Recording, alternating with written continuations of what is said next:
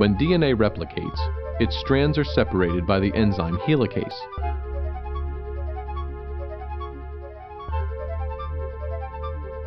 Single-stranded DNA binding proteins keep the strands from re-annealing. One DNA strand encodes the leading strand, which forms from its 5' to its 3' end, using DNA polymerase III. No problem here, but the lagging strand presents problems. It has to form from 5' to 3' too.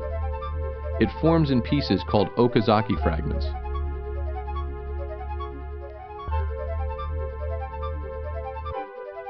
First, an RNA primase lays down an RNA primer.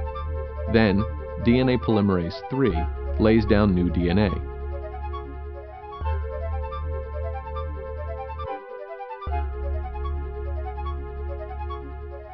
The process repeats again and again.